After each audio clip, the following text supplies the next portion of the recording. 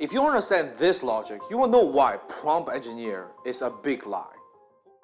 Since GPT was published, I've been thinking about what's the effect on average people who don't know how to code or have a technical background. If we think about the past couple technology revolutions, it creates countless opportunities and a pathway to success. But those opportunities are reserved for people who have technology background. For average people, they only have a chance to witness and buy their product, but not participate. Since AI revolution, it pushes everybody to a new life turning point opportunities. Will average people still be only witness, even get replaced by AI? After a few months research, I finally find worth sharing answer. This time, everybody have a chance to be part of the new opportunities. Because one thing, natural language processing. In this video, I'm gonna share to you what is natural language processing, why prompt engineer is a lie, who will be left behind, and how can we catch the opportunity the AI age leave us. The invention of the computer and programming languages is always to help humans to solve some problem. In the beginning, it was invented for us to decode Nazis' communications. Turing built the Turing machine. It was so effective to decode their messages. They even have to let Nazis to attack a couple of their own boat so the powerful machine wouldn't causing any suspicions. 12 torpedoes fired at close range struck HMS Barham. The stricken battleship. And in the beginning, they using called machine languages, which is all 1 and 0. It is really hard to understand. You really need to dig down on the machinery parts. When the industry developed more and more, we start having called assembly languages. What make Bill Gates and Apple, this kind of giant company, rich. They start having English to program. However, they're still using the old machines logic. Then fast forward a little bit more, come to today what programming are. We call this high-level languages. It creates so many apps. It makes our life more efficient. It makes our life have more fun. It helps to connect people together.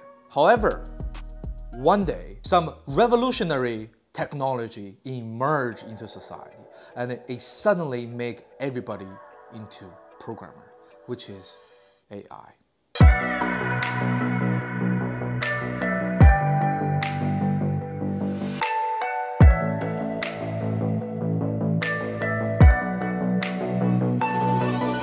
February 20th, OpenAI CEO Sam Altman published this tweet. He said, prompt is amazing, highly leveraged skill, and it showed the early example of programming in natural languages. Even months earlier than that, the chief AI officer for Elon Musk, Andrew Karpathy, even tweeted this. The hottest new programming languages is English. Because so many people ask him a question, he even provide a couple follow-up. What specific is natural language programming? Just like it sounds. By you typing English and state clearly what you needed and wanted, he can provide you code to achieve whatever solution you try to build. There is even example online, people use iOS shortcuts and connect to GPT, this kind of model, to create their own smart appliance or smart home furniture. When they publish how they did it, it's not lines of codes, but simple English. Which means as long as you speak English clearly or use translator to speak English clearly, you have ability to create your own product, to solve some issue that you see in day-to-day life that outsiders don't even know existing, and sell them for money. If you're familiar with the venture capital field and the startup field, you will know there's a big trend of people solving specific issue and sell the solution for money. For example, one of the brand new superstar called Stripe. If you purchase anything the past 2 months, the chances you using Stripe is almost 100%. What it does is, before, to collect payment for shops is really hard, or set up the financial system is really difficult. So they build an easy shortcut for shop owner to collect payments. Right now, like Shopify, Amazon, all those companies is utilize Stripe. but nobody knows that problem even exists. But if you think about your daily life in your career, there are so many problems on the daily that make you feel head itching. Maybe you can utilize GPT to solve such a problem and sell them for money.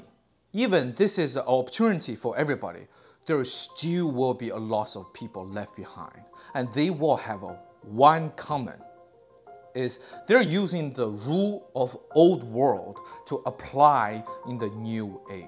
What do I mean by that?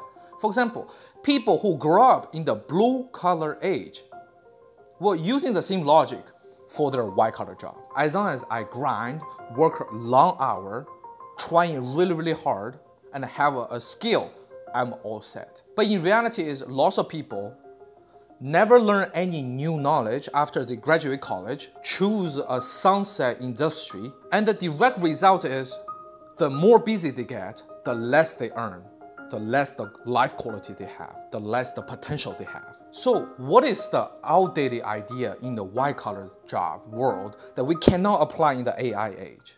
For example, lots of people encourage people to become a prompt engineer, but that is clearly non-translatable. In the white-collar job world, what most people earning money is because their skills, either programming or painting or analyzing data. Inevitable, it have consequences, which is you are not the only one who have the skill. You are replaceable. So if more and more people having the skills, your earning will be decreasing. That's the reason why so many programmers right now is freaking out, because more and more people can use their English to program. Programming this skill no longer worth anything. But there will be something irreplaceable. Let's call it an ability for now. For example, before Steve Jobs created Apple, all the salespeople, marketers, developers are there. Why there's not Apple? Because they are waiting for someone who have this ability, coordinated all the skill together to create a product, to create a great company. Steve Jobs, in this example, is irreplaceable. He's a person with abilities. For painters, know how to paint, control your muscle to paint something accurately is a skill. But the aesthetic, the taste, the style is ability. For programmers, knowing the languages, what is a Python, what is loop, is a skill. Solving the problem through the code, have a clear logic, is ability. For everybody, speaking English is a skill that everybody can speak English, but make people listen and make people interested in what you're gonna say is ability. If you understand this logic, you will clearly see prompt engineer is just a big lie. If someone who only pursued prompt engineer, you will end up left behind. Because if I have the eye to find the problem and build a solution, I can just watch 2 hours about prompt engineer and learn how to tinker the machines. If everybody can speak English and I can use English to program, why can't you call yourself an engineer? In the OpenAI, they build their own courses about prompt engineer. They even mention that majority of the material they see is really superficial or not useful at all. They may give you a big figure on the title to be clickbaity, and they tell you, oh, 10 minutes, 15 minutes to learn prompt engineer.